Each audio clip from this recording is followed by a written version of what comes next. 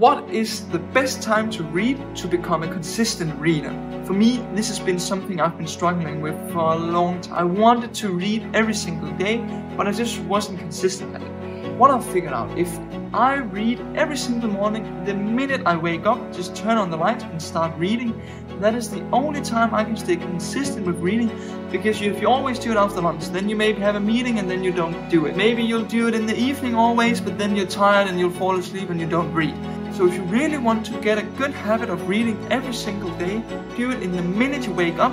You'll make sure you do it every day, and after some time you'll be reading every single day, accumulating knowledge.